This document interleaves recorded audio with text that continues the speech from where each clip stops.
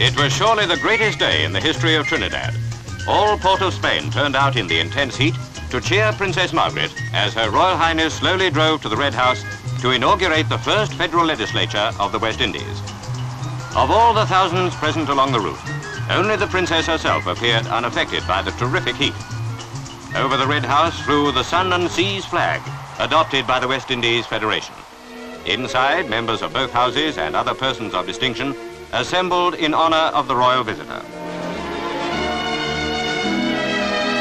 Resplendent in a gown of white satin studded with ruby and sapphire stones, Princess Margaret read a message from the Queen to the new federation. May the people of the West Indies indeed dwell together in unity.